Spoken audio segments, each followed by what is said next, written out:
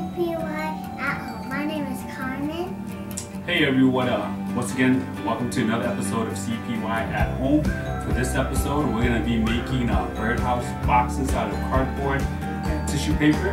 You can use big or small. That's right, and so in you this... can have the mini box or you can have the fully covered box. Yep, so if you have a milk carton, that will probably work the best, but if you don't... Or you guys have like a box or something? Yep, a box that will still work too. Otherwise, what we have is we have two size cereal boxes. We're going to use this for the main box. We're going to use this to make the popcorn, and that's fruity pebbles. Alright, so to make it up, obviously you want to empty the cereal so there's no cereal in here and whatnot. And also you guys would need this, and also that glue we had it last time. You guys will see the other video. So I'm going to hold up the stuff that you're going to be needing for this project. First off, again, you're going to need a milk carton, a cereal box, or even cardboard box that you're going to cut up. So cardboard boxes, yep. Scissors, or like a paintbrush. We have those too. And like some paint. Mod Podge. So this will come in your kit, and this is just what you're going to paint over it. And also be careful with your hands because it's sticky. That's right. Be careful with your hands. It is going to be sticky. You're also going to have like a popsicle stick, a water one stick. That's going to be part of your kit. And then glue. And then if you... That's sticking glue. My dad got it on his hand. He did. So what we're going to use for this one is super glue, because this is just what I have at home. But if you have regular arts and crafts glue, and if you don't have any of that, oh, that's just something else. If you don't have any of that, you can also just use tape, and that will work out fine. All right. Again, you need a pair of scissors. Can I get my... Yeah, you can get your scissors. And then what I have here is actually a box cutter. If you just have a scissor, a knife. And also let your parents help you with that. Yes, have your parents help you with this because it is sharp and we don't want anybody getting hurt. So the first thing you're going to do again is you're just going to empty out your cereal into this part and whatnot. I'm going to tape it on top just so that I keep it into like a flat top. And yeah, like a square house. Alright. Now your directions will probably be a little bit different than this, but what I'm going to do is I'm actually going to cut up the opening for the bird feeder part first. So like a square, so then the birds can go in? Alright, we're going to cut up, yep, just like that, a square so that the birds can actually feed through that. And then after we are done, when it's morning, then you guys can hang it up so it'll be dry. Yep, and so what I would like, what I'm going to do is I'm going to go probably about halfway up. That will give you enough space down here for all your bird seeds and all that stuff for them to kind of, for the bird seed. Food or something. Yep, for the bird food. So. And also we got one too. We do, we have a bird feeder outside. Yeah. So again, we're going to cut right around here, make a space for them, and so here we go. Again, have an adult do this part for you because it is going to be a sharp item. We don't want you to get hurt. So guys, I'm not doing it because my dad is.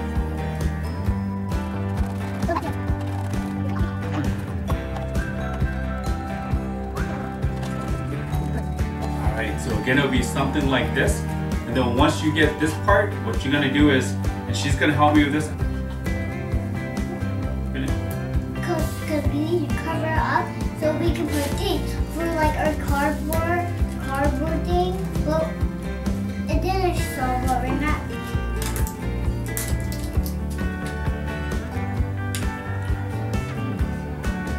I can't see. Alright, you ready? Yeah. Once you're done, close it. Let your parents do this. Put it away so this doesn't get in the way, it won't hurt anybody. You will come back and you will use it again. You let your parents do that down. Right, you want to do this part, baby? Yeah. Alright, so once you get this, again, if you have like a tray or something to put it on, that'll probably help. But if you don't, you can actually just slowly squeeze some of this. And again, you don't need a lot, so you just want to put a little bit on at a time. And then you want to just paint it.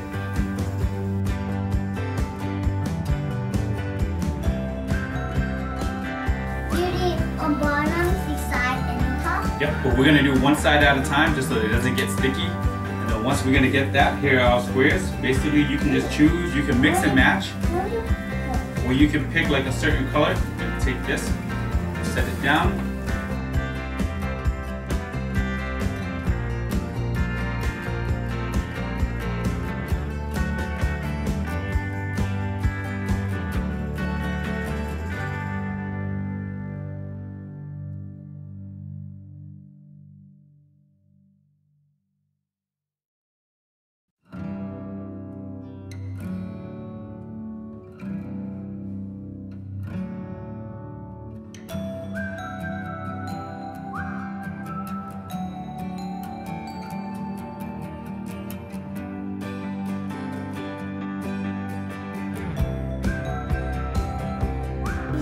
Alright, so once you kind of put everything on, what you actually want to do is you do want to put an extra coat over the tissue paper that you have just done. And it's just going to be a light coat, so it won't be as heavy as the other one. But again, go right on your brush.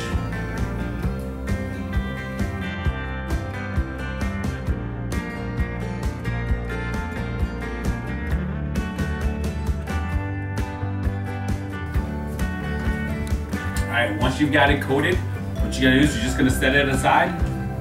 It will take approximately 4 to 5 hours or even a little bit more for it to totally dry up on you. And then once that's dry, we'll come back and we'll do the next part of this activity.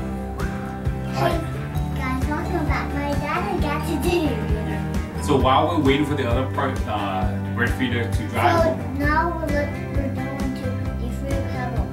Yep, so we're gonna take this and we're gonna cut it so that we can make a roof for the other one. So it's just like before. What I'm gonna do is I'm just gonna cut something that's about the same size of that.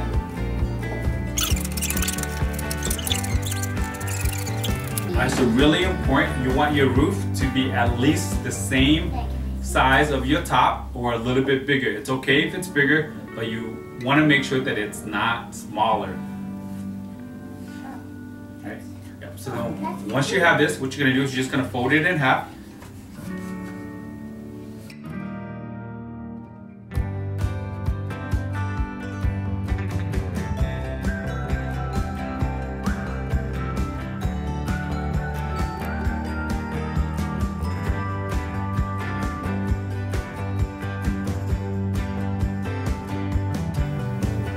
Alright, so again, once this is on there, as you can see, my tissues has gone over the edges, but that's okay because at the end, what you can do is you can just trim them down once everything's dry up. So again, this is going to be the roof. We'll do it when it's dry, so it'll be easier to cut. Alright, and then again, we're just going to let it sit 4 to 5 hours. It'll be dry, and then we'll be back to finish it up.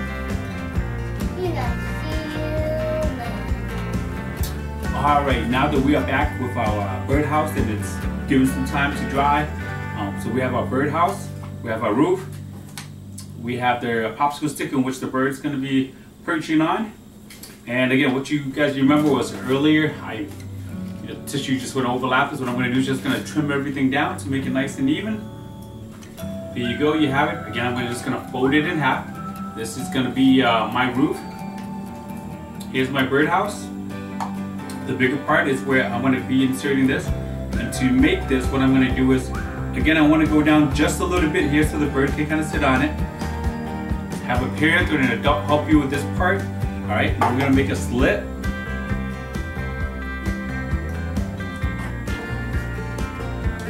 Okay, big enough just to fit this bad boy right here. When you put this in, you want to make sure that it goes in far enough so that it will be strong enough to support the bird that's going to be landing on it. And got my twine right here. So this part, again, I'm just going to make a couple openings right here so I can hang in my my twine, tie it up so that I can hang it up.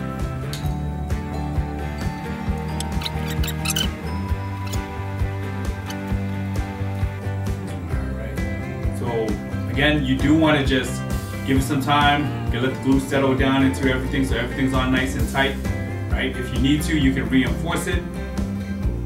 Find a nice place that you can hang this under. You probably want to make it under where it's kind of protected a little bit, just because if it rains or something, it doesn't get to it and whatnot. So once again, thank you for joining us for another episode of CPY at Home. Hopefully you had fun with this project. Join us again next week for some more activities. Also visit us on the web at www.cpymn.org for some other activities and great ideas. Thank you. Have a nice day.